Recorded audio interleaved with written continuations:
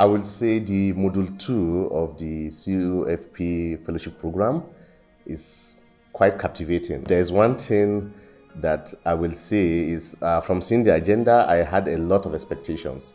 And I will say so far so good. My expectation has not just been met, but has been superseded. Because I get to totally understand why we have conflicts generally. I get to, experience that was shared by the facilitators has given us an insight of whatever our assumption may be could be totally different from what is actually happening.